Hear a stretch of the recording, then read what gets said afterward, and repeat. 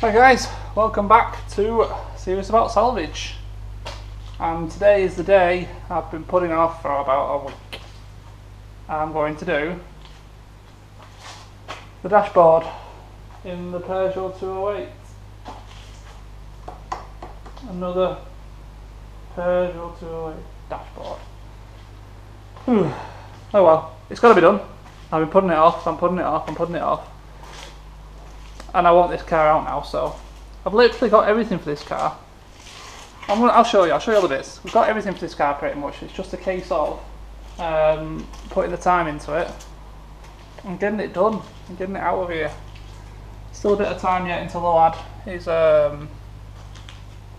17, but it needs to be finished, doesn't it? It needs to go. I've got another car I want to put here. I don't know if I'll have showed you it by then. I don't know what order I'll bring these videos out on, but if you've been watching me on Instagram, you'll have seen it. So check out Instagram, have a look, see what car I just got. Anyway, let's dive into this car. I'll show you the bits that we've got for it. But yeah, today is dashboard day, so we're going to get on with that. So first up, a complete dashboard. And yet again,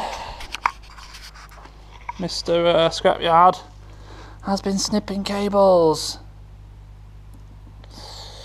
Weirdly, they left literally I think the only one they snipped is that, which now means all the looms got to come out because of that. So they left it all here. Strangely as well, they left all the airbox in this one. So I'm going to have to remove all that first. But anyway, that's the dashboard. That's today's job. I want to do the dashboards, dashboard, steering wheel airbag and seat belts today. Get the inside finished. But we have got our new bumper, brand new bumper for this one. Brand new, I don't know what it's called. The piece at the top that extends into each side of the bumper. Whatever that's called, I've got a brand new one. We know the grills are okay. I've got a wing here. I need painting. The only thing, there's only one item I need for this car, and that is the bracket that goes from here onto the wing. You can't see it on this side because the headlight's on. Oh, can you? This bracket here, I need that. So it'll be a few days, but I need to paint the wing and the bumper yet. We've got headlight as well. Headlight is in the boot.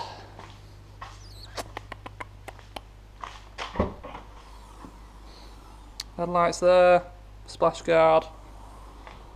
So all I need is that bracket, and like I said, just put the time into it and it'll be done. And it can go down to this lad's house and wait for him to turn 17, then he can start doing these lessons in it with his dad and stuff. And it'll be a great first time car. First time car. Yeah, new window in it. I think I've showed you that before now. Yeah, so that's the Peugeot. Now the Polo got a replacement boot lid for it for a couple of reasons. Ours has got a couple of little marks on the spoiler there where they've gone to swipe the glass and just caught that. So I need to replace it anyway. The glass itself is over £200 if you want to replace them. And mine does have a little bit of a scratch here and a little dent down here. Now this is immaculate, this boot lid. So I thought, £280 that. I need to swap the Polo badge for a GTI badge.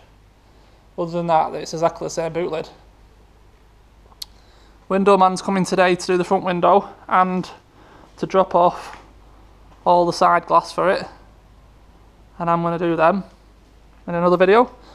So that'll be moving on then. We've got headlight ordered, supposed to have been here 5 days ago, but I spoke to them this morning, they're going to post it today.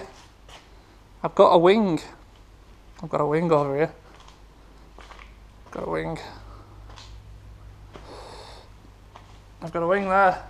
Perfect condition wing. It's got the R-Line badge on it, but the wing's exactly the same as GTI. It's just the badge you need to change.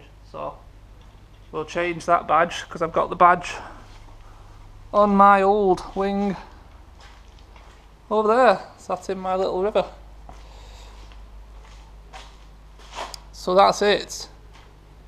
Let's crack on with this dashboard. I'm not going to put it on time lapse. You've seen me do it once. Once it's done, once you've seen one, they're all the same. So I'll show you. I'll keep jumping in, at odd bits and just show you updates. Other than that, you ain't gonna see much work. Right, I'm gonna crack on with it. Time's ticking. I think it's getting on for dinner time already, so I've only got 5-6 hours to do this. Let's crack on. Just before we do start, make sure you take the battery leads off when messing with airbags. I get questioned on this many a times. People call my bluff and think I don't do it, just like they don't think I use a torque wrench. But hey, I can't show everything on video. Disconnect batteries. Right, got it out. So that's taken an hour and a half to remove it this time. So it's half the time last time. Excuse me. Once you've done one, they're actually not that bad, these, to be fair. I know it looks really bad, but it ain't all that difficult really. So I'm going to get on with the new one now, put that in. Not new one, replacement should I say. Get that in there. Button it all up and we can do the seat belts. And window man's just been.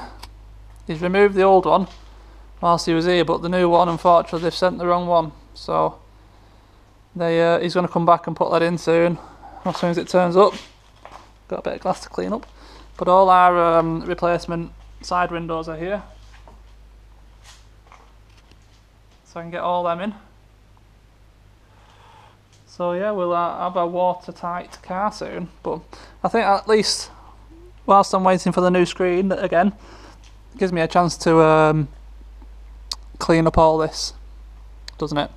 So it's going to be easier whilst the new window's not in, shall we say?